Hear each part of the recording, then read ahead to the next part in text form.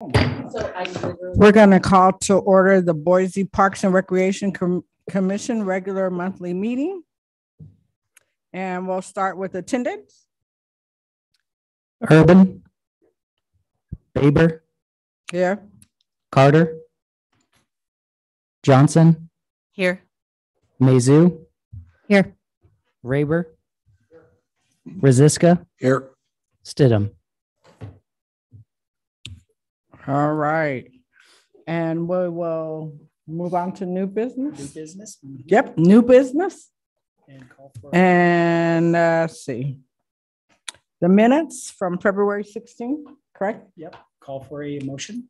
I call for a motion to accept them, approve the minutes from February 16th. Motion I'll move to approve. and second. Second. All those in favor? Aye. Aye. Any opposed? Motion carried. All right. Let's move on to item B. Yep. All right. And item B is project initiative and Jason Miller.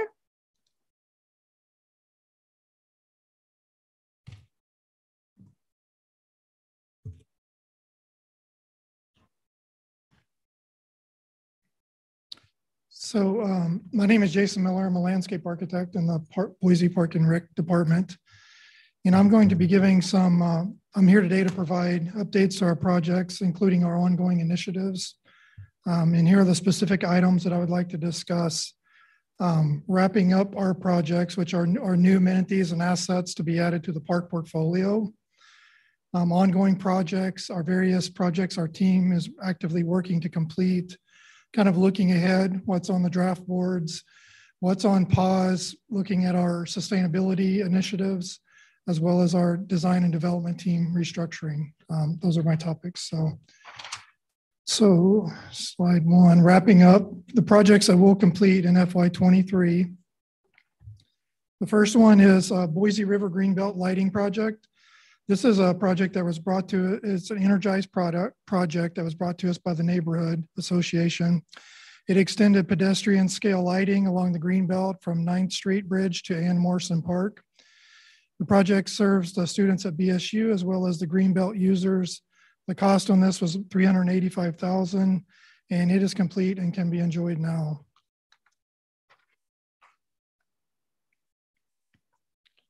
The next project is Cassia Park, which is a major R&M funded park. The goal is to provide shade structures for the playground amenities. This one has taken some time as it did go through a legal process. There were numerous delays in implementing the project, but we're excited to announce that the shade structures are in place and the residents can enjoy them this upcoming summer. The total cost of this project was $60,000 and it's substantially complete and it's awaiting final landscaping. One of the largest projects that we're working on right now is the Ann Morrison Park Fountain. As everyone knows, Ann Morrison is one of the most highly used parks in the city of Boise. The fountain is the centerpiece of the park. It was outdated, it was in constant need of maintenance. A newly designed interactive water feature will meet the current standards for water quality and provide a universal accessibility experience for all users. This is funded through a combination of city funds and foundation funding, and the total cost is $2 million. A few fun facts about the fountain is that the fountain will have 69 active jets, 14 waterfalls with seating, non-slip accessible rubber surfacing. It took over 248 conduits and over 10 miles of wiring needed to build the fountain. It will have 83 LED lights and the fountain is interactive as well as static and should make the letters A and M with a show sequence included. This project began in fall of 2020 and it's on track to be completed by June of this year and it will include a ribbon cutting event. So stay tuned on that one. As a part of our overall master plan for Molnar Park, we're adding the amenities of a splash pad and a skate park this year. The funding is from a combination of different sources. And the skate park, the city is receiving a donation from J.A. Catherine Albertson Foundation to build a one-of-a-kind skate park for the community. It is anticipated this will attract users from the entire region to this skate park. The splash pad is also being installed. The final amenities on the master plan include a volleyball court will be installed at a later date. The total cost for the skate park is $1 million. The splash pad is 1.2 million. And Memorial Day is the anticipated completion for the project. So I'm really excited about that one. So Julia Davis Park has, we've been adding amenities to the east end of the park. This was done through a combination of funding sources. It's an installation of a new restroom and shelter at Julia Davis Park. This is near the intersection of Myrtle and South Broadway, with the goal to provide service to that area of the park. The restroom will serve the tennis courts, the Cancer Survivor Memorial, the shelters, the large play field, and the Greenbelt users. The total cost is 1.2 million.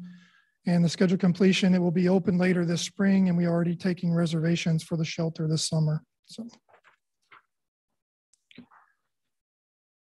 So a bridge in Julia Davis Park, located at the entrance of the park along River Street near 3rd and Myrtle, is currently failing in need of replacement.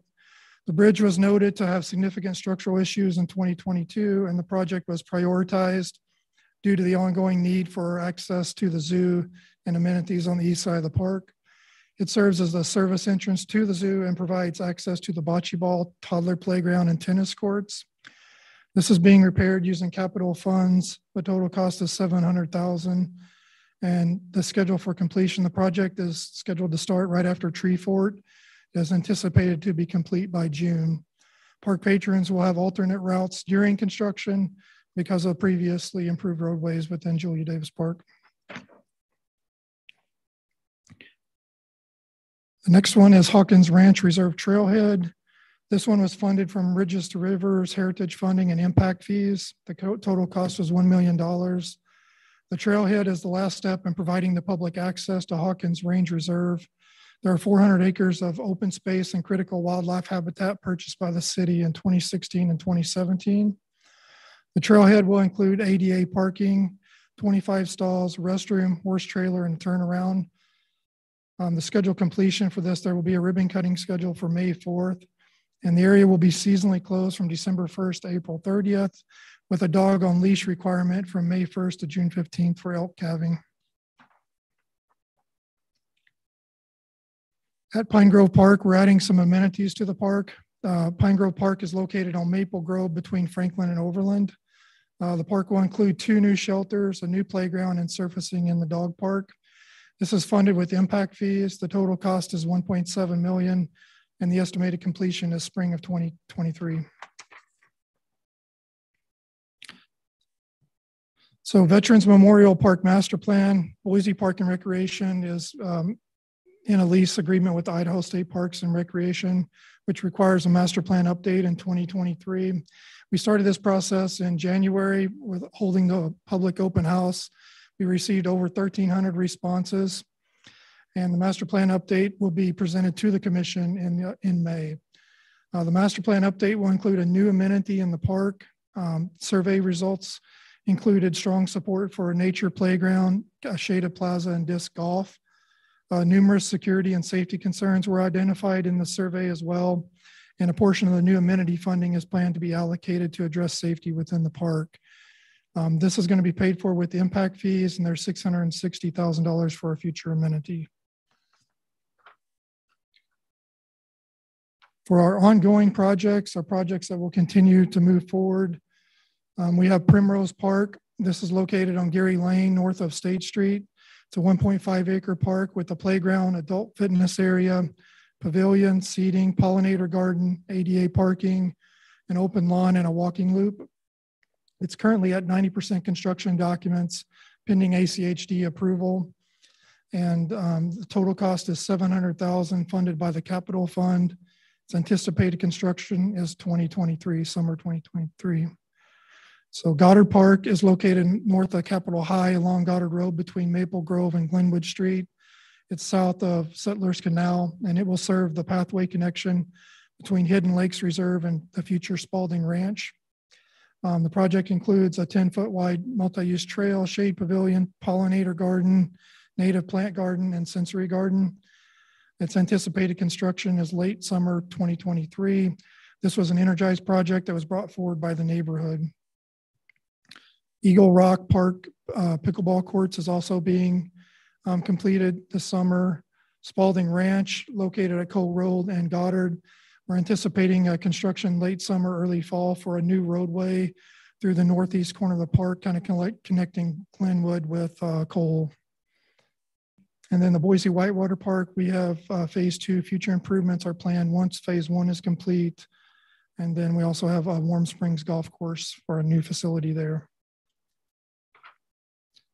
So looking ahead, projects that will occur in FY24, we have the mausoleum where repairs to the building uncovered significant roof damage and replacement was needed.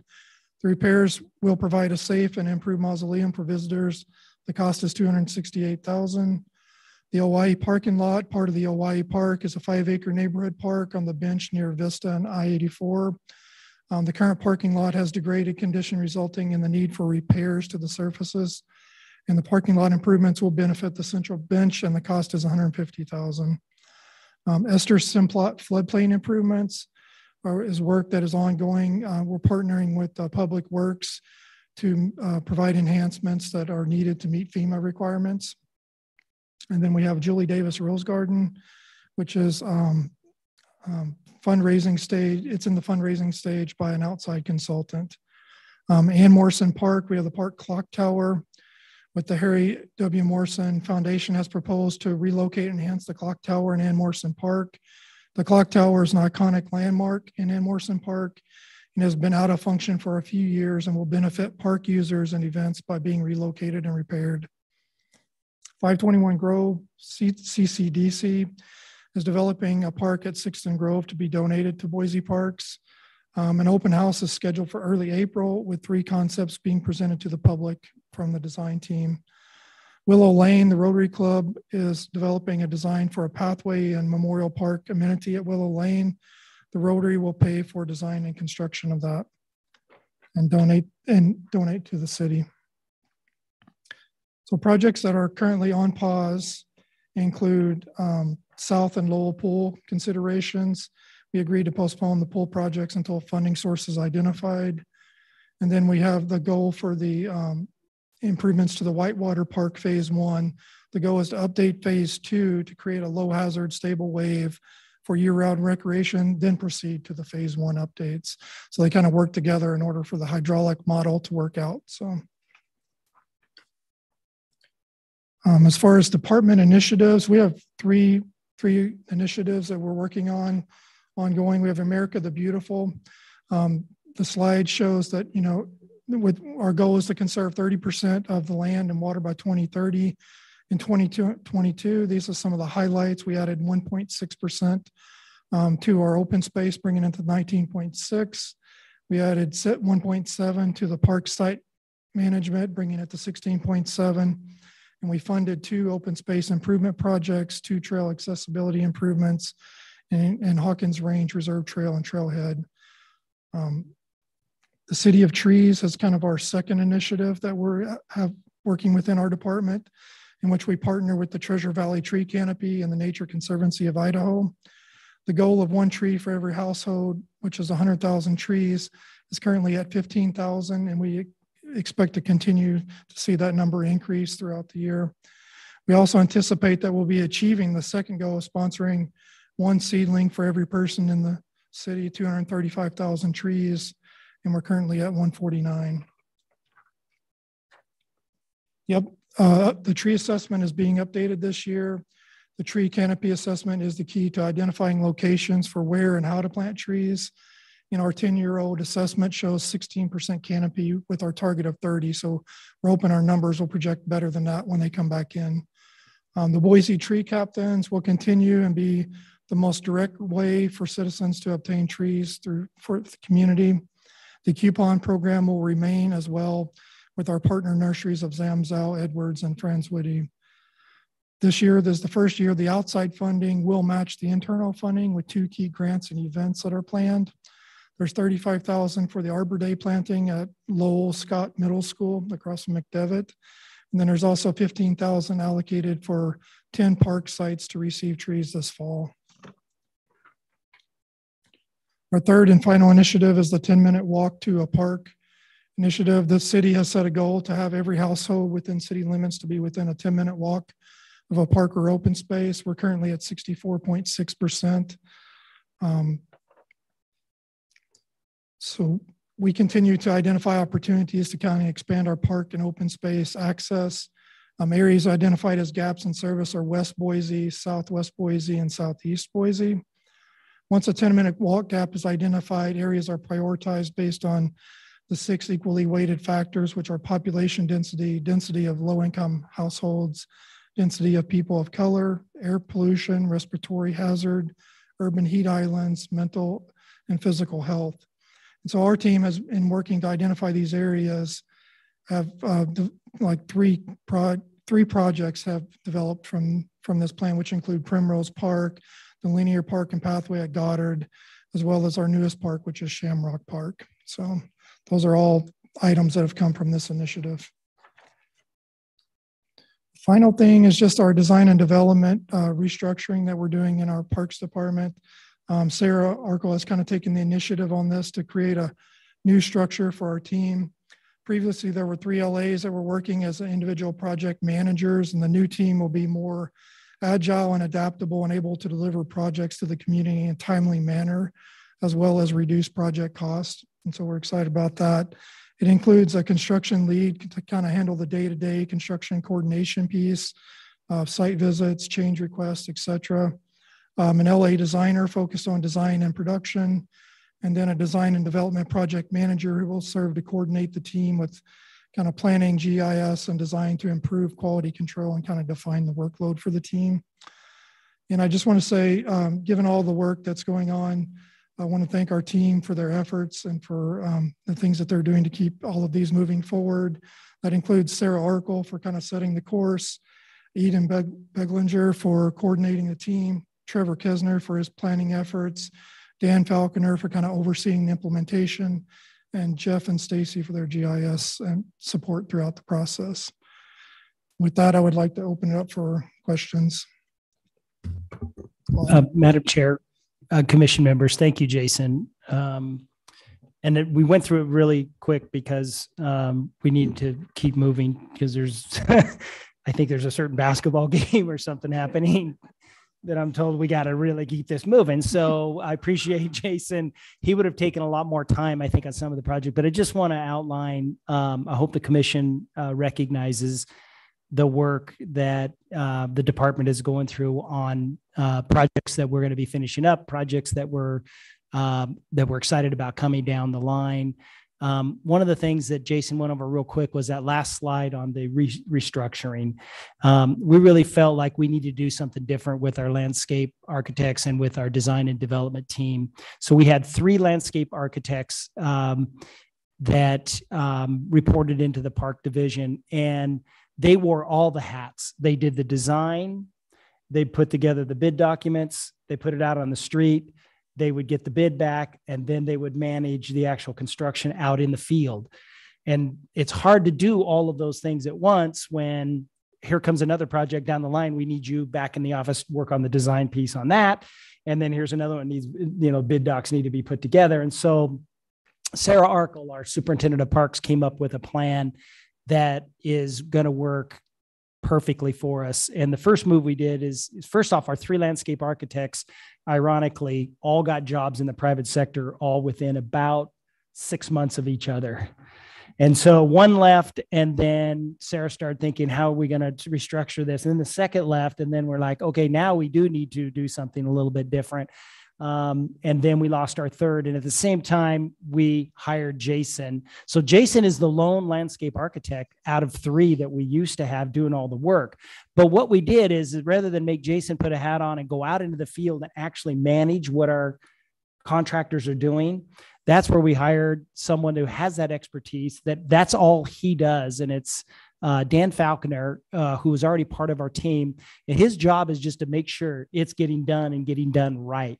So he is running herd on all of our contractors out in the field. So all the projects you see going on, Dan's going from project to project to make sure that it's getting done. So our landscape folks can be strategic. They can be innovative. They can spend more time looking at design, cool things that we want to see in designs in the future, and not have to worry about all the other hats that they have to wear. The third position that will fill those 3 landscapes. So we filled 2, one with an outside construction, our Dan Falconer being our on-site construction manager. Jason filled 1 as a landscape architect. And then the third position is going to be a manager that will oversee all of the functions in that group, which we've never had previously. So they will oversee the GIS piece, the design piece, and then the outside construction piece. So we're looking for a unique individual that has good, strong project management background. They may or may not be a landscape architect. They may be have strong project manager, construction project manager experience. We're just kind of looking for that unicorn that can oversee the entire division that we have there now. And so we're real excited about what already is happening. And I got to say, Jason, you have done a fantastic job. His productivity, his efficiency, his creativity, and I don't want to take anything away from the previous landscape architects we've had, but sometimes when it's like a coach. A new coach comes in, they have a whole different view of how things could be done and should be done. And all of a sudden you're winning games and maybe winning more games. And that's the way I feel when we hired Jason. Is he just came in and he just has a different view, and it's a really good view. And so we're real excited about the work that he's doing with us. And we stole him from a private company. So we lost 3 to private, and then we went out and got somebody from private. Yes, right. And Jason actually was one of our companies we've done a lot of work with was GGLO, which has done a ton of work for Parks and Recreation and for the city in general. And he was a landscape architect with that organization, and we got him. And so we're real excited about that. So that part, we're really, it's going to allow us to be better at what we do, and in our project management, and in really executing the work that we're doing. And you see, we've got a lot of stuff going on.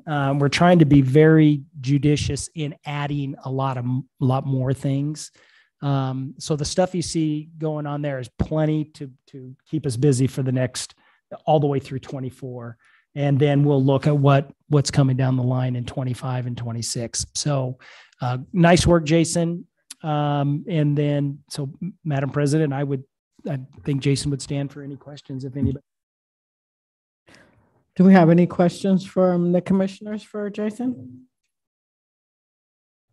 Well, I would just like to say thank you, because the work is amazing. I head up the Boise Soul Food Festival at Julia Davis Park, and we're just excited, super excited for the work that's being done in Julia Davis Park. That's our home where we plan to stay. So thank you so much for the work that you're doing. Anyone else? Thank you. I would second that. One of the things that I was sworn to when I came on the commission was making sure anytime we do a new park that we can try to have like a water feature for kids to interact with, right? Mm-hmm. So I really love the design with Molinar. There's so much to love in all of this stuff that you presented today, but that's just one particular piece for me that, kind of on that end of town too, on the south, having a park where the kids can go. Nice big park right across the street from a elementary, right? A lot of kids. Right. And so that's a really cool feature. So keep up the good work in all of it. But, being the architect guy, keeping the focus on some of those water features is really great for our kids. So thanks for doing that. Thank you. Will do. Madam Chair. I'm glad that you're putting the pressure on the water features, because I think sometimes when the city staff and Doug sees them come up, they're like, "Woo, this is great! Another water feature that we got to figure out how to run 10 miles of wiring to, and all the lights and everything else that goes with it." I just want to say thanks for the presentation. I think it's so cool, and whenever I see something like this, like that's a cool project, that's a cool project, and then it starts to add up, and you're like, "Holy crap, this is a lot of really cool things." And I think it makes me think about how rad it would be to be working in the Parks Department, to have your thumbprint on so many things that mean so much to so many folks in the community, but to all of you all as well who don't actually get paid to be here. I hope that you can see your thumbprint on it as well when you see all these projects that you've been a part of some of them virtually during COVID that you had to show up for and continue pushing. So yeah, thanks to everybody all the way around. It really is neat to see so many things and so much progress that the department has made. Madam Chair, speaking of working for free, brings the question up of funding. Doug or Jason, can you give us some idea of how future funding looks? Are we going to be doing well and be able to do more projects, or are we having to cut back? Madam President, Commission members, all of our capital plan is built upon impact fees. So any new projects, so there's really three buckets of money. We have an equipment bucket of money. We have a major repair and maintenance bucket of money. That's a general fund money that comes as an allocation from the city that we can use to maintain what we have and replace what we have. And then the third bucket is the capital piece where we build new things. And that is 99% driven by impact fees. So the concept is obviously growth pays for itself. And so as impact fees are collected in the different regions, the different planning areas of the city, we have access to that to make plans on what we're going to do with that in those different planning areas. So we do have a capital plan that takes us out, and we're happy to bring that to the commission for your review. So you can see some of the things we're planning over the next 5 years, for example. But we do have plans over the next 5 years, but it is based upon forecast and projections on what we plan on collecting from those different planning areas to be able to have the funding to do some things. So giving an example, in our 24 plan, we have a master plan update for McDevitt Youth Sports Complex, which is out at Eagle Road and McMillan. And we'll work with the neighborhood on what that plan will look like, but we have about 1.2 million in that account. So we will work with the neighborhood to master plan what that 1.2 million could go towards. And it's a new concept we're doing in Parks and Recreation here in Boise, where before we would do a master plan, it's the grand plan and it's going to cost X number of millions and someday we'll get to it. So now what we do is we only master plan what we have funding for. So for McDevitt, for example, we know we have 1.2 million. We'll go to the neighborhood and said, here's what you can get for 1.2 million. And if you want a splash pad, it might eat up a good portion of that. But if you want sports fields, it's a little bit less expensive to green up the space as opposed to add the amenities in. So that gives you an example of kind of how it works. So, but we're contingent. We also could get general fund money, and that is, so the splash pad at Molinar now is being paid for by city funding that the city actually allocated, the council allocated money to get that done. And then we always have our partnerships. So the skate park at Molinar is being funded by the J.A. and Catherine Albertson Family Foundation to the tune of $1 million. And that was in the master plan to do that someday probably was going to be a long ways down the road to do that. So the fact that we got that donation, get that speeded up a little bit as well. So I hope that answers your question, that we have a plan and we have matching funding in impact fees. And if we don't have that and we still want to execute some of those things in the plan, then we would be required to go back to the city and say, we're going to need, Councilmember Halliburton, we're going to need funding to close the gap if we want to do something. But it's not uncommon for the council to come to us and say, where's this at? We don't have the funding to do it. Well, maybe we'll provide that then to do that. But I really like the idea of growth paying for itself. And so impact fees are pretty important to our development. So it's fair to say that our growth is a trailing indicator of the growth that we're seeing, right? So we wait for the money to be put in and then we spend it. Correct. Madam President, commission members, there have been occasions where we have borrowed against impact fees to get something done sooner. And then as those fees come in, then it replenishes that account. That's just taking money from the general fund, loaning it to ourselves while we're waiting for the impact fees to be reimbursed through that concept. We have done that. We prefer not to do that. We prefer to wait for the funding to be available and then execute and implement whatever projects we have moving forward. But when people talk about growth, that's just, and I'm glad you brought it up, Commissioner, that, as much as it cannot be a great word for a lot of people.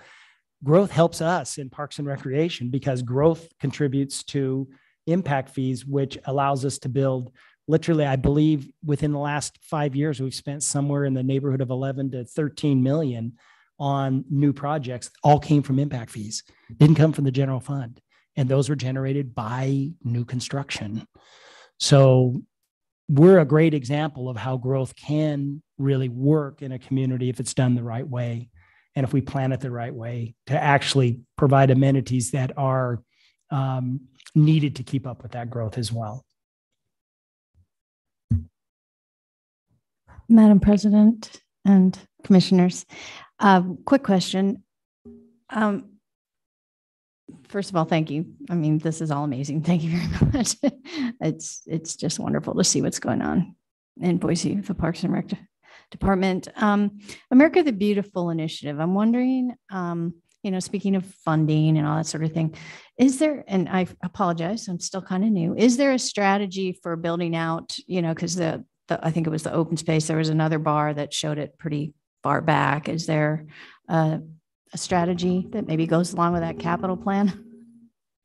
Madam President, commission members, yes. The short answer is yes. We are looking at every project, and Jason could even jump in. Wherever we're doing design work, we have an eye to that on how we can implement different types of amenities in our park design that will contribute to that 30% goal. And we're making great progress. The mayor and I did a presentation yesterday up at the Foothills Learning Center, and we both got an opportunity to talk quite a bit about the America the Beautiful initiative, which is a mayoral driven initiative in our department. And we're adding 1% and 2% every year. And we already were in that 13 to 14. So now we're somewhere in that 16 to 17% range. And so by 2030, at the clip we're going at right now, we'll hit that 30% by 2030, which is amazing. But I think it's our eye is on that we want to make sure that we're adding those amenities that are contributing to that land and water piece on the America the Beautiful initiative.